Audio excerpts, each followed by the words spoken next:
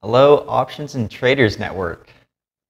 I'm going to give you guys a report and update on the portfolio that we have here from Volux Capital.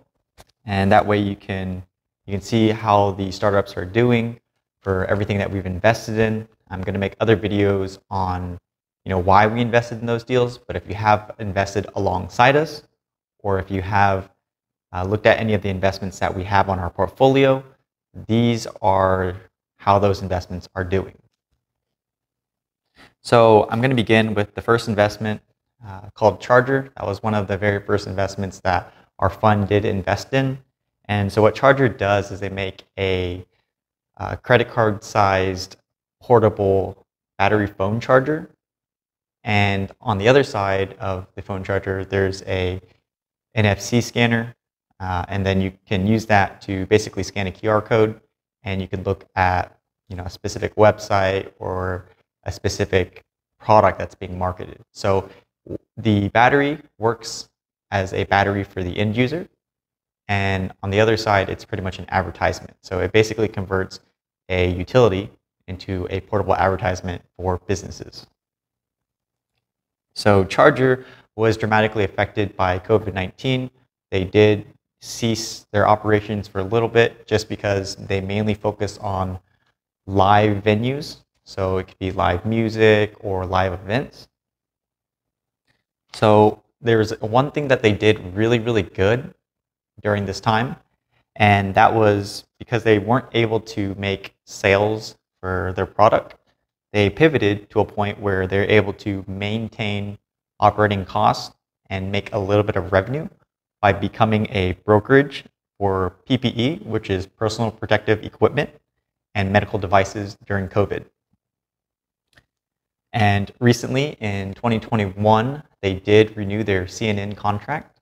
So CNN, the network that you see on CNN.com, the news network, that is the company that they renewed a contract with.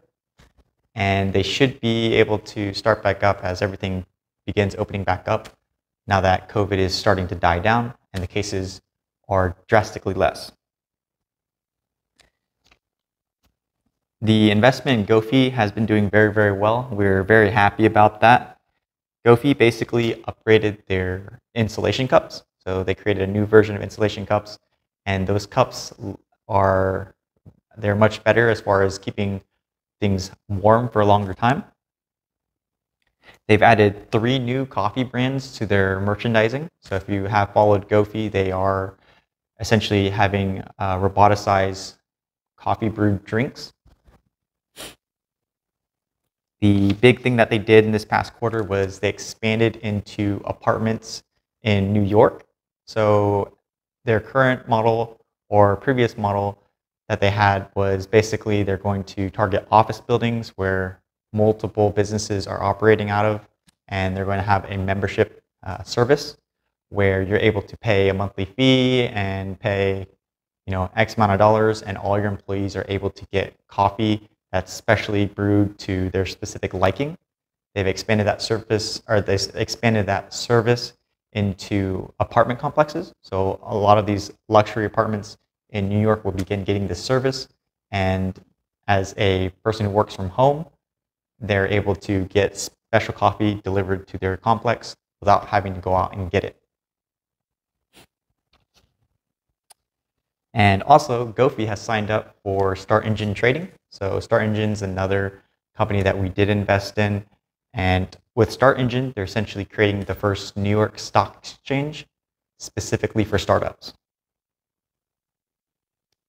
Veriglyph, they're creating a data ecosystem to drive advertising by allowing the users to control who, what, and where their data gets sent. They have been getting a lot more traction. They've signed another partnership through their distribution, and they are generating revenue.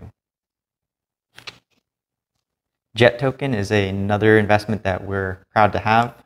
Jet Token is a blockchain type service to help automate and secure the privacy for private jet flying. And so recently they purchased a few Honda jets and we're really happy about their new raise.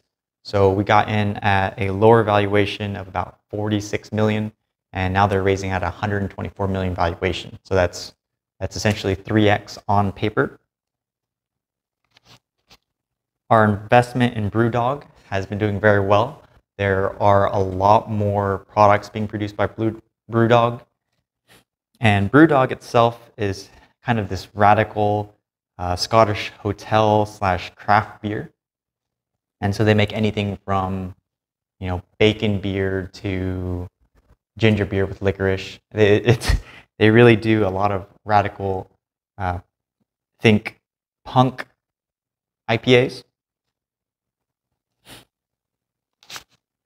Edley's been doing very well. They're helping the best students fund their college tuition. And so essentially they have a thing called an income share agreement, which is an ISA. And the way it works is if you're a top student, you can accept an investment from an investor who invests in your education. And they would sign a contract with it, which is called the income share agreement. And with the income share agreement, the investor will basically get a percentage of your income after you've graduated for X amount of years until they collect their initial principal and get a return on investment. So Edley's creating a marketplace to do that, and they're doing very well as far as generating more traction. Dragonfly has definitely picked up a lot of news recently, but the main thing that really stands out in this update is going to be they signed a partnership with the Steve Wozniak K-12 program. So they'll begin teaching younger kids and younger generations to learn about drones and become drone pilots and learn about fixing drones. So drones, from Dragonfly's standpoint, is going to be the future for data collection. And so as you teach these children from a young age, it's going to drastically increase the amount of people that are more aware of drones and the technology that will be in the future. Our investment in Shackelford is doing very well. Once again, we did invest in Shackelford. We haven't gotten any major updates yet, but a little background about Shackelford is Dr. Alan Shackelford. He has had 25,000 case studies, and basically what he's doing is he's administering a standardized dose of CBD and THC to treat orphan drugs. So they have quite a few orphan drugs in their pipeline, and because they're orphan drugs, you get a fast track to producing these drugs. So FDA approval on them will be much more rapid than any other type of FDA approval. So if he can commit to one of these orphan drugs can be very, very lucrative. I mean, you're looking anywhere from orphan drug FDA approval for, it can be anywhere between 500 million to a couple $1 billion, depending on who actually uses the product as far as licensing. But if you're unfamiliar with orphan drugs are pretty much drugs that not a lot of people have, almost considered like rare diseases. And so they typically get a lot more backing as far as being fast-tracked by the FDA. Inamed is our investment in a painless bandage-like needle or microneedle product. And basically what they do is you put a patch on your arm and you can push the button down, and the button uses microneedles to draw your blood, and it's painless. Then with the micro draw, you can plug it into your Inamed product or system, and it'll give you a direct blood analysis, which can be transferred directly via teledoc or any type of medical doctor who's working within the platform, and they'll be able to see your diagnosis right away. They currently signed a multi-year pharmaceutical collaboration, and so we're really excited to see which pharmaceutical companies will be released under that collaboration. Inamed has had a 600% year-over-year growth, and they're doing about 1.4 million in revenue. So since 2017, they are generating revenue now, and they are growing very, very rapidly. Simple Showing is an investment that we have for essentially letting people tour homes without an agent and letting people purchase homes without having that agent fee. And the really unique thing about Simple Showing is if you book a tour and you purchase a house through Simple Showing, they give you kind of like a rebate where you get cash back for purchasing a home. So as of right now, they are still patent pending, and they have about $100,000 in revenue. They have a user growth of 140%, which translates to about a 41% CAGR. Liquid piston are rotary engine, not quite the Wankel engine, but a newer type of engine with 3 sets of apexes where compression and combustion all is a lot more equally balanced. They have produced a hydrogen-powered go-kart, and it's the first time they've ever ran hydrogen. So typically, the initial product that they launched or project that they launched was to test gasoline, JPA, and diesel, and now they've tested hydrogen. So they have a lot of different applications that the Rotary X engine can run on. And once again, the main reason that it's important is because the Rotary X engine that they did make is scalable. They can produce about 1 horsepower per pound. So on larger applications, if they're able to run on hydrogen, that's very significant. Investment in liquid. That was our investment in liquid piston. So our next investment that we have is in Legion. The valuation of Legion in this past quarter has increased by 20%. So initially the valuation per share was about $2.50.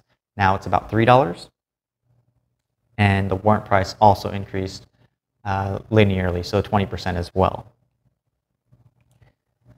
Legion recently acquired HelloBar, and within HelloBar they launched HelloMail. And so if you think about MailChimp, basically they acquire leads for a mailing service, and then now you can actually email your leads through the same platform. Legion also acquired Onboard Flow, and Onboard Flow is helping generate inbound organic leads, and this helps with the inbound sales process, and they're working specifically on an outbound sales process.